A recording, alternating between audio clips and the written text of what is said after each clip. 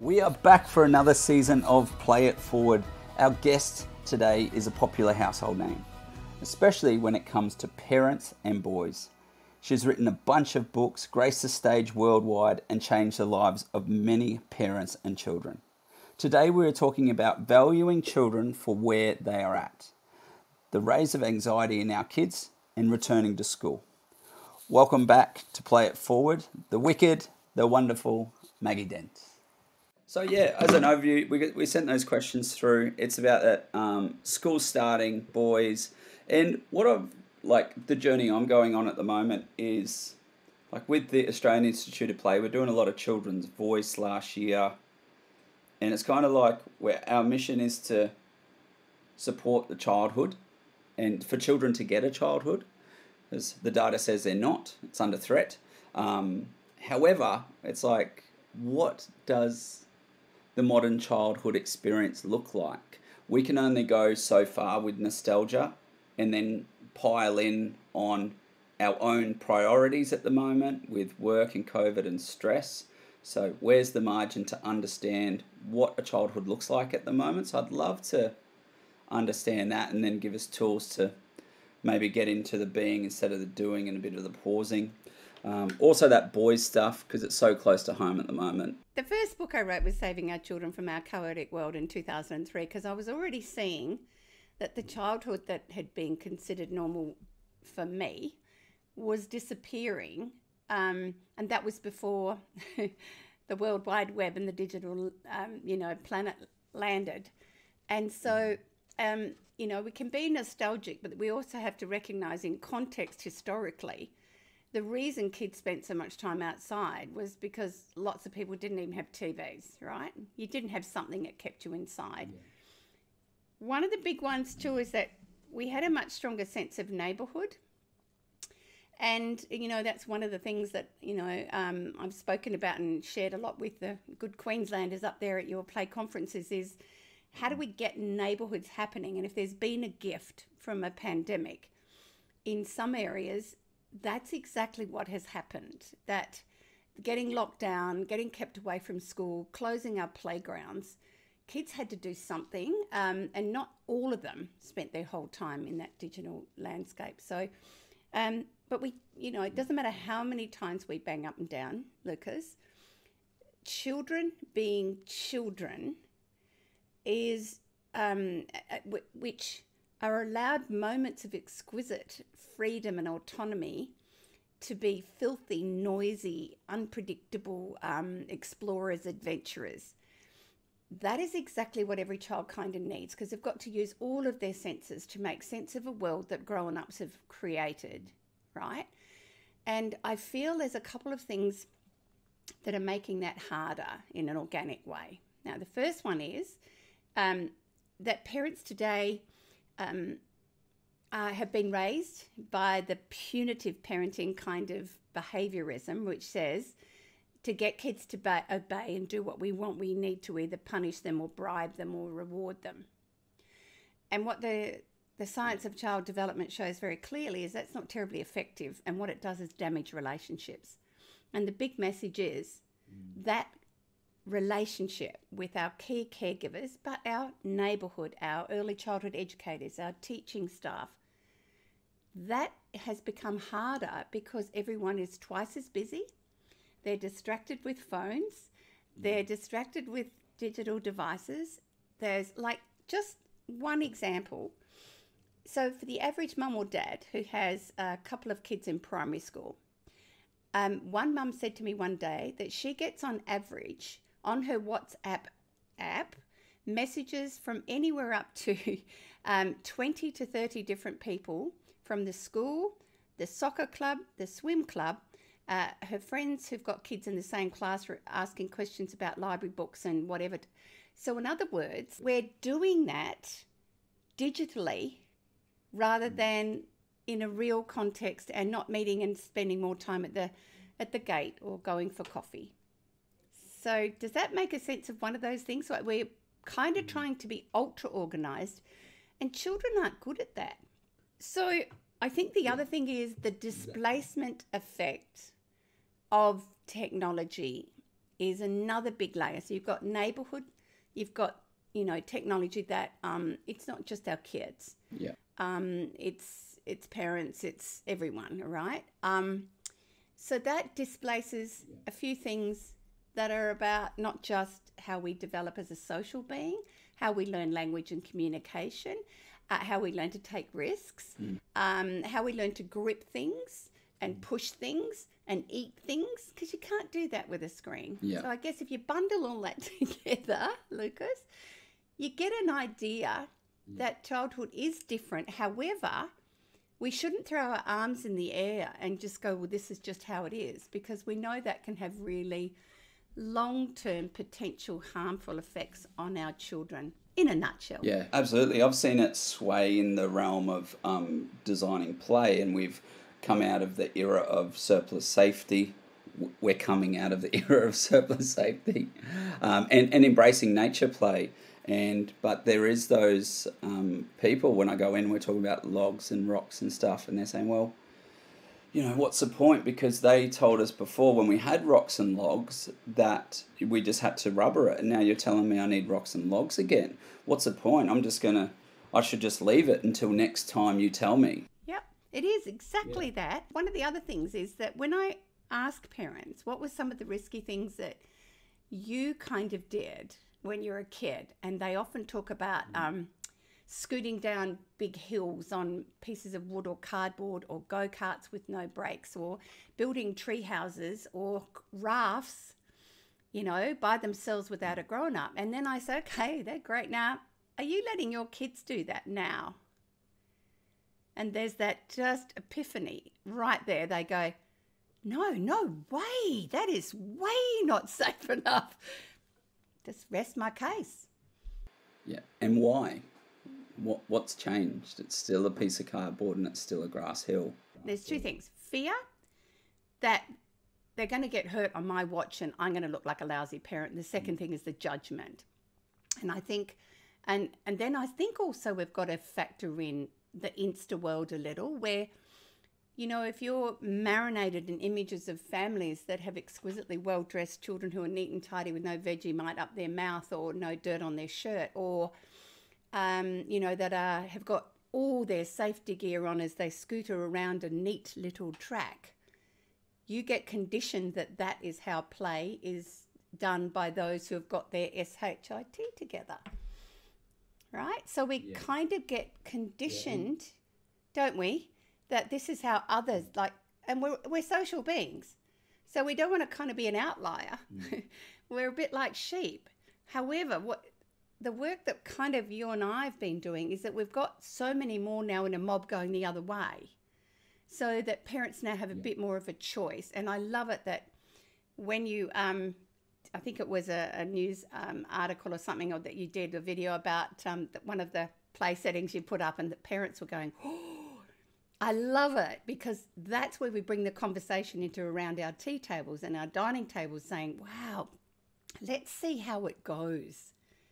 Right, let our kids have a go. And it is, ferociously passionate about our kids actually having opportunities for genuine autonomy, no matter how much parents love them. That there are times that our kids need to do stuff and learn stuff by themselves. And that, slipping out of that tree and, grazing a knee isn't a sign that you're a lousy parent or that your child's wrong. And I'm not sure how we keep putting that lens on top, because I'm sure we've all had a moment as a child where we went, whoa, God, that hurt. But you know what? I go back and do it again, because the joy of the moment is bigger than that kind of angst at the end. And we've got a massive increase. And it's not just the last couple of years of a pandemic, of increasing in anxiety and mental health issues with our children and our teens. And a part of me thinks, when you steal childhood, which has those unbelievably exquisite moments of pure joy where no growing up is there, I think it affects our heart and our soul. It's the head realises what the heart's always known to be true in those moments. Oh, that makes sense. And within our critical mass of messaging and parents, you see that when they actually see these things in action, and their children having that sense of accomplishment and joy, they can, through their senses, they're actually learning the same way as a child, in the way that they're going, oh, that makes sense now. I've kind of known that, but now that I see it, we're off down that track. And I read some research once about the brain and childhood that, so it gets wired to have an ability to, well, we store all our positive memories and our painful memories in slightly different ways. And they've got research that those children who didn't get those exquisite moments enough, and it's not a big, going to a big fairground or something. It's actually like blocking up that river and flowing down with it, or floating boats, or it's, it's just simple stuff that you do over and over with a bunch of kids till you just fall on the ground, either in exquisite laughter or you just get into that transcendent state where you pause into the moment. If you don't have enough of those as a grown-up, the tendency of our brain to actually turn joyful moments into more painful moments, like we see it through a more painful lens. So we actually turn beautiful things into something negative, or we just don't believe that it exists and it's real. So that's the whole notion of authentic childhood, is the capacity to store memories that actually trigger our later journeys and experiences as a grown-up. And there's this beautiful photograph that I took of a 5-year-old boy in a wild space in a school in the southwest in Western Australia, because they have a wild space right near an estuary, and these 5-year-olds go down for 3 hours 3 times a week just to explore and be. And he was standing, honest to goodness, like standing, like with his hat on and his little welly boots in the water, really still and looking out. And I thought, I'm going to just watch. And I timed him. It was 8.5 minutes before his shoulders kind of dropped and he sighed and he turned and he came back in. And I knelt down next to him and I said, you looked like you were looking for something. And he said, yes, I was. And I said, so what were you looking for? He said, whales. Now the water's not even, 30 centimetres deep. And I said, did you see? And he said, not today. Now that 8.5 minutes is a state we call natural transcendence. And that's what little toddlers do when they dawdle or they want to pick up a dead leaf in awe. And what do we grown-ups do, Lucas? Come on, hurry up. I've got to go and get them. Go. So that's the simplicity sometimes of why children need not to have a hurried childhood. The overscheduled childhood, which seems, research shows that extracurricular activities can actually be beneficial for children. However, too much does the opposite.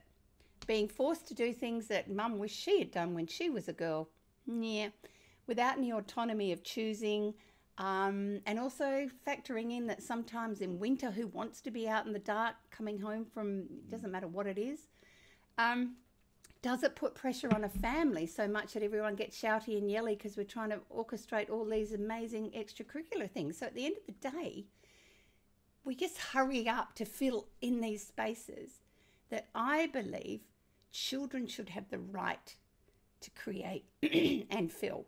And that's that space I find, when they sit on a rock, you can't ponder without a rock or a log.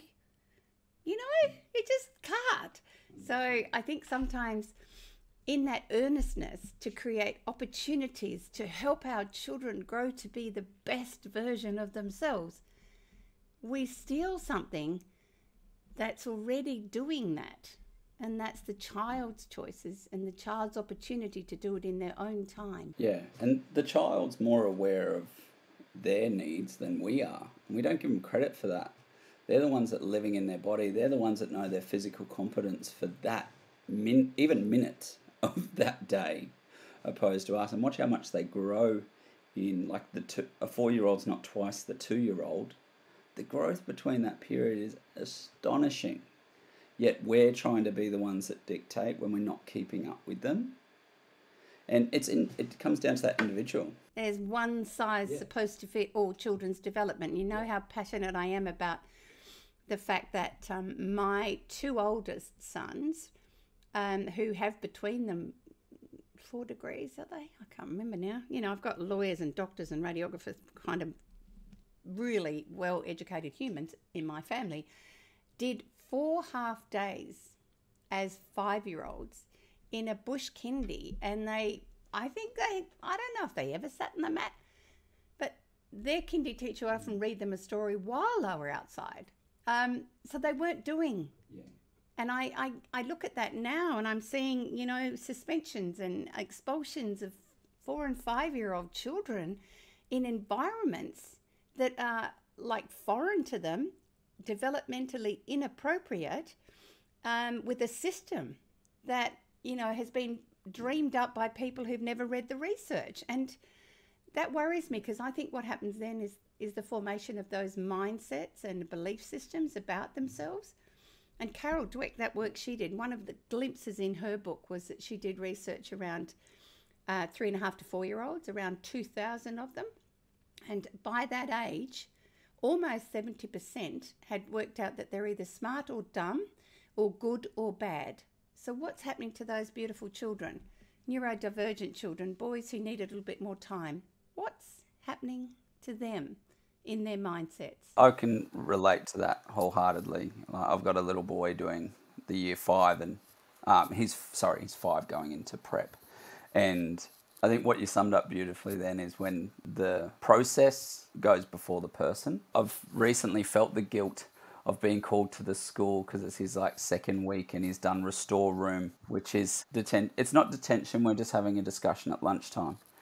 And then the surprise to say when we went back after the storeroom, he was really unsettled for the whole afternoon. And what's your tips for parents, myself, because once I start to have these conversations, because it can be hard for being a male and then talking about the challenges you're having with your children when your perception is everyone else has got it together except me. And Vanessa, my wife, is the same. Everyone's got it else together. Look at their kids. They're going to school fine. What's wrong? What have we done wrong? And all of these things. What's your tips for parents that are having this challenging start to the year? Because so many are having that. Yeah, all right. The very first thing is put that stick down you're beating yourself up with. Seriously. Do you know, it's not the child that's wrong, it's the system that's wrong. And even early childhood educators say the same thing, especially the ones that were teaching for quite some time who have their hearts are breaking because of the expectations that are now being put on our young children. Now, one of the things I want to touch on here too is that for 5-year-old children, and it can be some of our girls, it's just statistically more likely to be our boys, and also our neurodivergent children whose, you know, prefrontal's, you know, working in a very different way, is that we know when children are really stressed, you know, there's the fight-flight response where they act out. Yeah, they say things, throw things, run. And boys particularly tend to need movement to express that. So then what we're doing in those moments, we know that child, you know, they look like, and this is one of the biggest things that we've all got to reframe, is that no child consciously chooses to display distress from a stress place. All right? They don't go, right, now I think is a good time for me to flip out, right? So what it is that brain is perceiving a threat to survival, and it just automatically, and it takes years for us to get better at that. So 5-year-old children are still really young, and boys are at least 18 months, often to 2 years behind girls at that age of emotional development. So what we're doing is punishing a child for being distressed and upset and overly unable to cope with their world. Then there's another layer, and this is kind of to do with a few messages I was getting from parents of 5-year-olds, particularly boys, being called up to the school because their child's not listening and not concentrating and not even trying. And I just got really cross again, as though there's an intentionality and there's something your child is doing naughty. And that was when I just had to leap in and explain the second level to distress and overly flooded with cortisol is shutting down. And shutting down means that everything has to, for my survival, I just have to kind of freeze right here. And it looks like you're daydreaming, you're not there and you're not trying. So again, they are both signs of heightened stress. And you know what was happening to some of those boys, Lucas? Keep them in at recess and punish them. What are you going to do to their stress levels? What would have happened if they'd been able to go out and play? And so I just had to do it one day. And one of the things that's happened, interestingly, is that I've had educators as well saying the school demands I use the reward punishment system where we put their names in red, or the traffic light system. And I said, well, there's your problem. So a child struggling to cope with their environment is not feeling totally safe. So we work on firstly the safety with the key caregiver, which is a grown-up teacher or an aide. Secondly, if there's a safe friend, they can sometimes feel a little safer. But once again, if you've got an environment where a teacher talks too fast and too quick and a boy can't keep up, that panics him. If you're sitting next to, the child who's forever talking in his head and upset, he can't even think, right? There are so many things that contribute to the stress level. There's not enough fun, there's not enough singing, and there's not enough movement. They're the things that were always there before we removed to fit more learning in, but the brain can't learn when it's stressed. So my message is advocate loudly.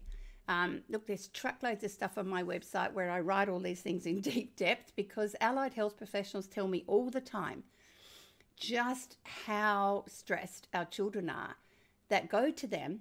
And the reason sometimes some of these children are getting punished for not concentrating. And in actual fact, they can't hear. They've been diagnosed with blocked ears and things. So we need to look underneath.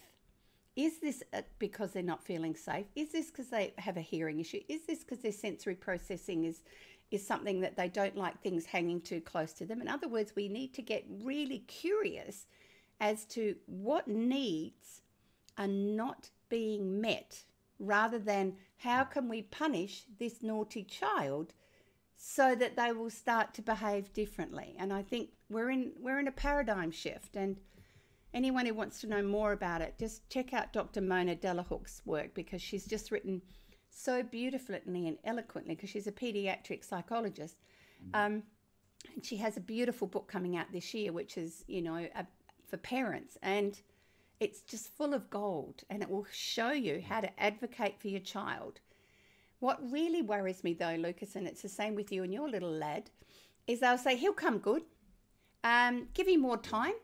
And I have worked with some of these boys as, in year 3 and year 4, who are sure they are dumb and they are bad. Because that's all they've heard. They've had nowhere in the school system where they've been able to show joy and delight. They haven't been able to show there is something they can do. That's the whole point is, and I mean, I throw one more curly one in here, that last year during the lockdowns, I'm in New South Wales. I actually helped with the home journey of schooling, and my 5-year-old granddaughter was required. Now, just remember, they have a book that they do their letters in. Yep. Well, she hadn't even got all the way through the book with how to form her letters, right? So that was a clue. And the request was to write a story with a beginning, middle, and end with adjectives. I'm a former high school teacher. I struggled sometimes to teach 14-year-olds to do that, right? She hasn't even formed her letters. So what sort of system is pushing that down? And she is sharp. She's got educated parents, a speechy for a mum. She's very, she's a confident little girl. So she's one of the ones who could do it. Yeah. So what the heck is that doing to the rest? Yeah. And it seems to be like this is a very common theme now, but it's also a common theme in years gone by. Like, I can relate from my story, and that's my motivation to support my son. I remember being in primary school and thinking, well, why can't they see me just as something else? Because I have my learning difficulties. I didn't want to pay attention, but it was just the default was like, I was really intrigued by learning German, and this is a beautiful illustration of, I don't know why, but I thought German sounds cool. I'd love to learn. I like to do a language. And I remember coming home from school telling my brothers I learnt German. They're like, what are you doing? I'll be, das German. They're like, that's not German for sure.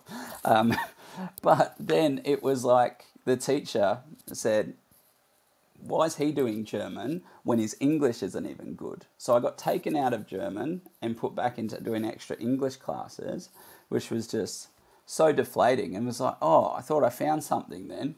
There are three things that drive motivation, and one of them is competence, right? You are feeling competent in German, which would have flowed across into your other learning. But if you've got children who academics isn't their thing, where else do they show competency? They show it by conquering monkey bars. They show it by helping other children out. There's like, you know what I mean? We just go testing.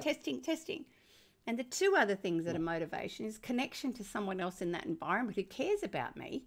So you must have gone on pretty well with your German teacher. And that third one, again, is I have some control about it, which means I have some choices of which. And for so many boys, the underlying thing in the classroom, having, taught them for a number of years, is what's in it for me? Why should I bother to invest my energy in this? Just explain it to me. Now, we don't always do that in primary school. We tend to do it. It's part of the way we set up lessons in secondary. But, they just want to know, so why do I need to do this again? Just give me a little bit of a reason so I've got a bit of motivation from within. Because the fact that you should, and I demand you do it, isn't always going to float. Yeah, and that comes back to play on how integral that play is to be robust and challenging. So when those boys aren't having the victories and girls having the victories, they can go do it in a physical way that gives them this physical chemical response. It courses through their body, and it's not dictated to. It's not like, hey, reach for that branch, you do the monkey bars now.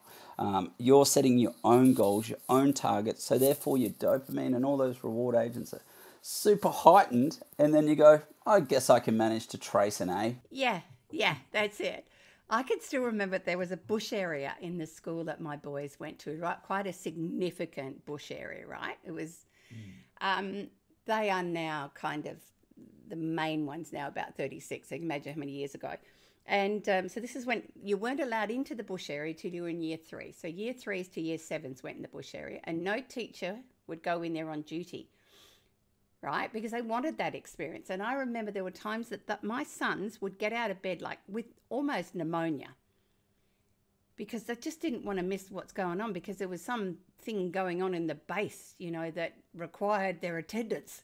So the motivation was the play, to get out of bed. And I kept saying to them, so by the time I had my third and fourth boys, my job was around school says, now you've got to go to school because there's playtime and lunchtime. You just got to suck up all this other stuff in the class, but that's why you're going. And it's funny, one of my sons said to me when he was at university, he said, Mum, you remember telling me that? And I said, yeah. And he said, I've built my life around that. I always plan my holidays before I actually turn up, whether it's uni or whatever. He says, I'm always planning for playtime and lunchtime. And I thought, what a beautiful philosophy of life, because there are some, particularly boys, but there are some coming home right now who are going, I don't want to go back.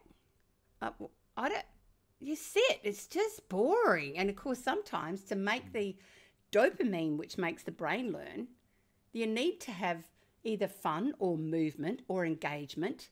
And I love those teachers out there who are able to still do that. I still remember an early childhood educator who was teaching 5 and 6-year-olds who always turned up in a fairy outfit. The whole damn year she was in a fairy outfit. And just the fact she, you'd see her filling up fuel with a fairy outfit on, it just made everybody feel good, right? And she said the reason she did it was because as soon as they saw a fairy, they all wanted to be there, right? Now, I'm not saying that you can imagine everyone thinking that's a great idea, but I just loved her passion. And she also said to me, I tend to sing a lot more. I often sing my commands rather than demand. And this is science out there that shows that when there's singing, we often follow it because it's not pushing our autonomy. We can actually sing along, or the song makes us feel better. It doesn't trigger the stress responses of shutting down or acting out. And I thought, she's a jet. So when they started to, once again, increase all the testing and things, she said that, at the end of the day, it was implied to her that the fairy outfit wasn't in alignment with the new direction of education. And she said, well, when the kids tell me it's not okay, yeah, I might consider it. That is a testimony right there. Absolutely. We're also seeing in current times and through my community and going out and working with educators and centres across the board, the level of anxiety that you're coming across in children at the moment. It's just upsetting. That's all it comes down to. It is quite upsetting to see young people in this time of joy, what's meant to be joy and wonderment and excitement and possibilities, not a care. Like, I'm just feeling like your cup's full now, like of stress now. What about those teen years? And even like friends in my community with teens, like they're getting to overflow now. So what can we do as people in the sector supporting our children and parents? Yeah, it's interesting because that was the premise behind that very first book I wrote back in 2003. Was I was noticing it rising in my own classrooms in high school, and so I took it upon myself. That was before we had brain science. That I felt if I could put some pockets of calmness and relaxation in my classrooms, I think the brain would work more effectively. And so I started those sorts of small things. This is just so far ahead of time. But also, I think we need to recognize one thing, and that anxiety is a normal human response to a possible threat.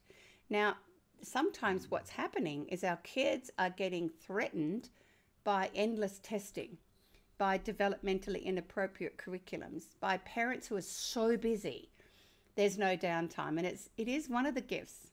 There's no question it's one of the gifts of COVID, that there are going to be a lot of kids who can remember sitting on a couch, eating popcorn, watching a movie, instead of doing their schoolwork or mum and dad doing their work, because it just got too much. There was more connection around cooking and growing things and reading books together because they were forced. All the stuff that distracted them was shut down. And I'm hoping that we don't have to necessarily race back to thinking that's the best way we need to be.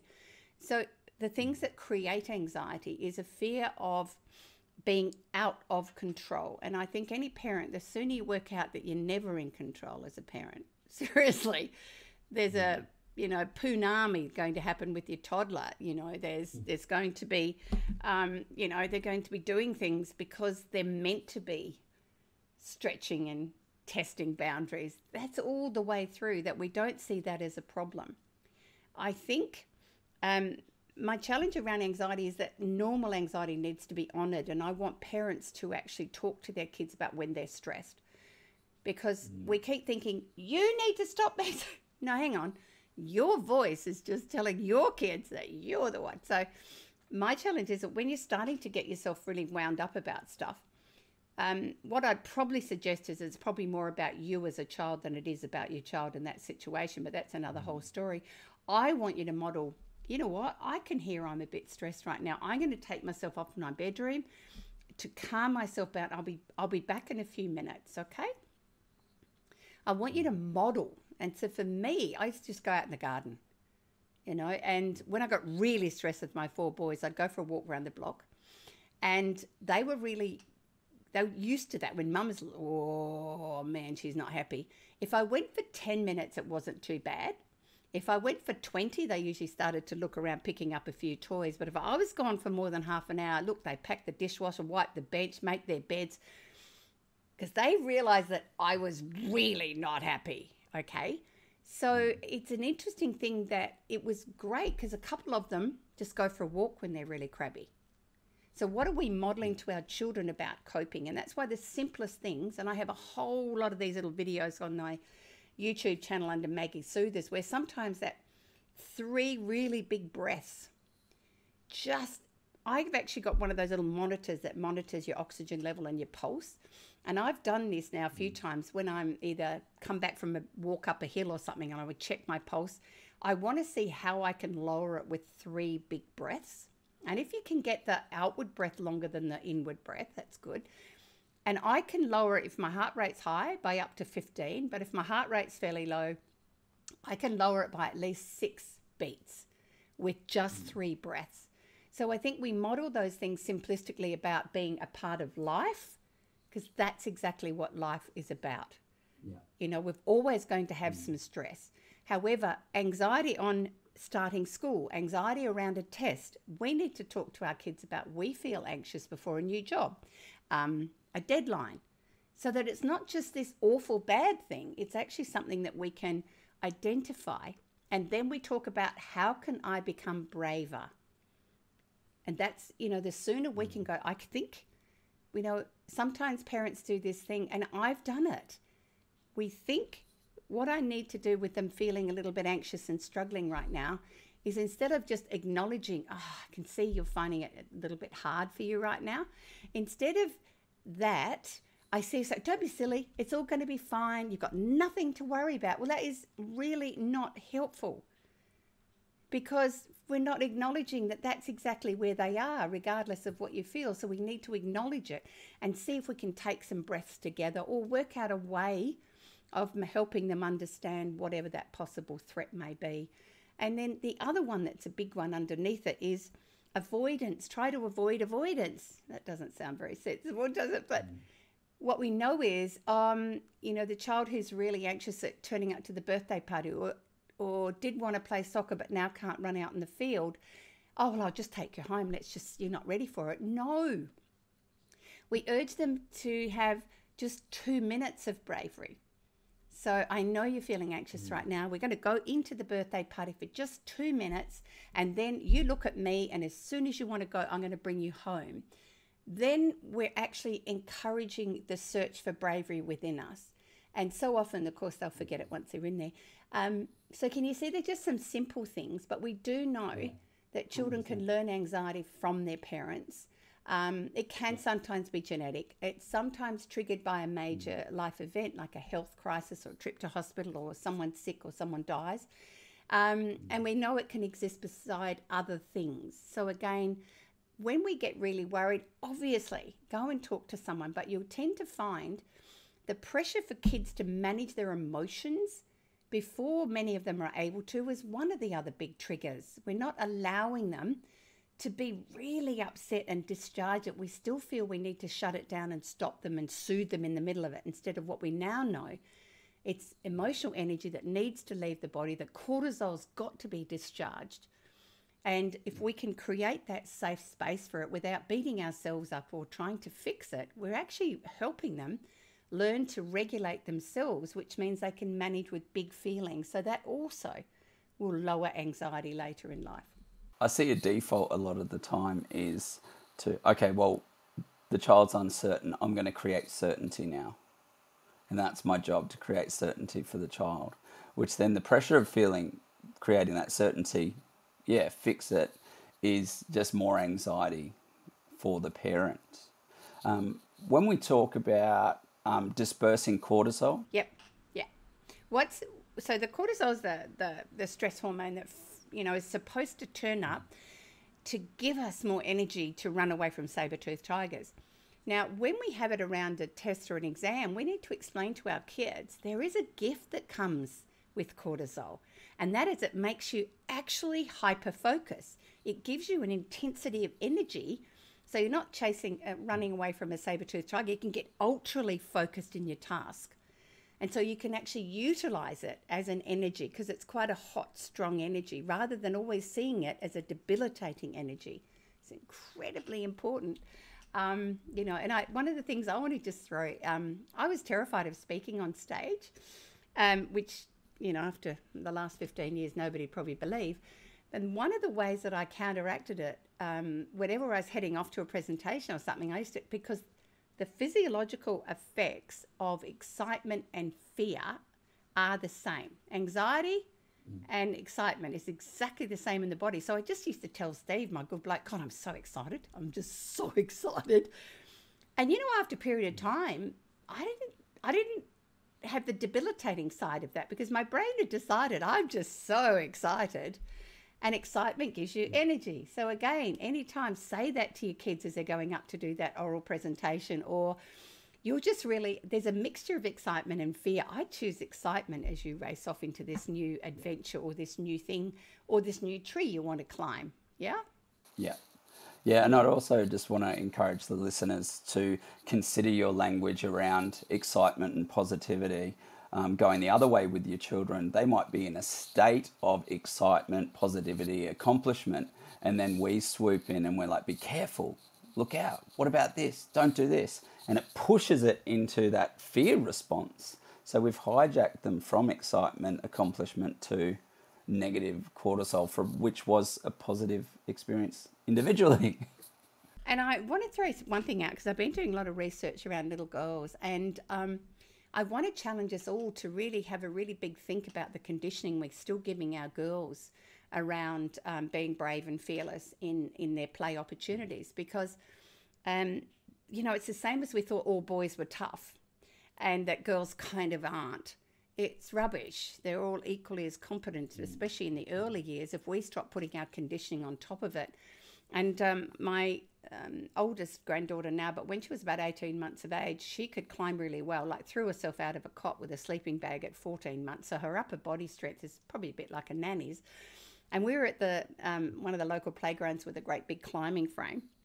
And she was nearly at the top of the climbing frame. And there were these two elderly couples on either side doing the same as us, grandparenting, going, someone needs to get that little girl down from there. She shouldn't be up there. And I just basically told her to back off. But there were two things going on there. She was smaller than some of the other children, so therefore she shouldn't be up there. But the big one, she's a girl. She should not be up there. So again, it's the messages we sometimes unintentionally give that can curb our kids from stretching. And we know that play is where they take themselves to the edge of their own fear and then stretch it next time without any coaching from us grown-ups. And I know at times I have to bite my lip because I want to say, be careful. But when we do that, we interrupt the way that their body is already tuning into their body sensations. It's going, no, I think that I'm okay here. I'm okay here. And I get it. And it all comes from love. All of this intensity of us, of parents, comes from love. But my big message about resilience is the more that they're able to do for themselves, the healthier they're going to grow as an adult. And we just sometimes have to hold our knuckles tight, do some deep breathing, and then celebrate. The power of the pause. Just pause for a moment. I've heard the word pop up time and time again from both of us in this conversation. It's the should. The should. How do we move beyond our should for childhood? I just think there's a lovely saying that we need to basically call each other out and say we really need to stop shoulding on ourselves. Yeah, I really do, because, there is this place that, where do I see the rules for being a parent of my child, and I keep saying that to parents who ask me I say, you know what, you are the best people to make the decision about your child, because your child is a one-off, unique, never been on this planet before, doesn't know about milestones, doesn't know about anything. There's this unique blue chip inside them that has got all sorts of things. Your job is to create the environment around them and the loving support for them to be able to grow to be who they came to be. Not the child that you've got in the play group who's already running laps around while yours is a blob. Not the one who sleeps all night and you're just seriously, can't wait to see you every hour. Do you know what I mean? Is that's where shoulding comes from, is I see some sort of guide, recommendation, whatever. And if I don't meet it, then I'm shoulding, I'm not doing what I should be doing. And I keep saying there is no. Humans, we're wired to be social beings, and we are wired to take care of the ones we love the most and support them. But there is no fixed way of doing it, and that every single time we have to tune into who our child is with what their core needs are right now, regardless of what someone else is telling us. But of course that makes it difficult, doesn't it, Lucas, when you've got your 5-year-old in a school system that's shoulding all over you. Yes. And then and you need to have that kind of removal and exhale, the bigger pause to say, And so I find myself, I was like, okay, I know what this is in theory, but I'll still find myself going in for that meeting, and then all these feelings are coming up around, oh, I've got to do what they're saying, and he should be here actually, and the other children. And I'm like, whoa, hang on. It's a slippery slope. Yeah, one of the things I found as a teacher is that when I needed to bring a child in who was struggling in some way in my classroom, I would, my job was for both of us to be on the same side of the fence. Yeah, because it feels like teachers and educators one side, parents the other. No, we're on the same side with the same goal. And one of the things that even if it was a child who had been put in my classroom because they had worn out 3 other teachers, the first thing I did was call their parents in so I could meet them. And I would say that we both want the same for your son. We want them to do well. We want them to grow. And so I'm on the same side as you. So can we work together, to bring out the best in your boy? And that when I'm concerned, I'm going to contact you, but I want you to see if you can help me if you're concerned, so that together we're able to meet their core needs and help them be, whoever they need to be. Immediately, the parent doesn't feel like there's that fence, right? They feel like they're being heard. And sometimes we start with really small things, like quite often with those boys, always forgot their stuff. They didn't have their books. They didn't have their... So, they created a chart with their son that night that they put in their bedroom so that they could help them get organised. And the difference that simple strategy did, amazing. Yeah. Set them up. What does my wife say? It's our job to set our children up for success, not create their success. She is wise. Wiser than me, just saying. That's why I hang out with her. Remember, it's a team. It's a team thing. Yeah, absolutely. There's strengths and there's the handball. You're like, this one's you. When it comes to more of your amazing books, come on, share what's happening. Can you share about any books that are coming out? What's your next plans? So, I thought I was done after I wrote Mothering Our Boys, because I thought that was why I was on the earth. But I'd written at the back of the book that I was sorry it was such a big book, and I wish I'd spent more time talking about boys as teenagers. So publisher came and found me and made sure I wrote that book.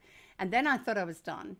But then with particularly 2021, with so much coming up about our girls being silenced in the world, and, our domestic violence numbers going through the roof, and Chanel Contas, her petition and things about horrible sexual behaviour from, influence from porn, I thought, and the numbers that were really struggling in those teen years is just blowing out. And I thought, gosh, I've got 4 granddaughters who are now aged up to 7. I said I wanted to really explore how we can build a really solid foundation for little girls, because all our mindsets, all our beliefs, a lot of our conditioning is all in place by the time we go to school.